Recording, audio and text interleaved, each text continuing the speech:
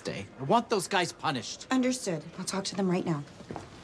Without that witness, the DA has nothing. Kerm's pissed. It's true. He kept calling you guys a human centipede. Because we have our heads up our asses. Yes, we've heard that before. I never thought I'd say this, but you guys did the right thing. Unfortunately, Kerm wants you disciplined. So effective tomorrow, you're each getting 1 week paid suspension. Like vacation? You deserve this punishment. This punishment where you don't have to work. We can go anywhere we like. You can go to hell for all I care. Or to a resort where you're being scammed. Vicky, good idea. Now get out of my face. Have fun.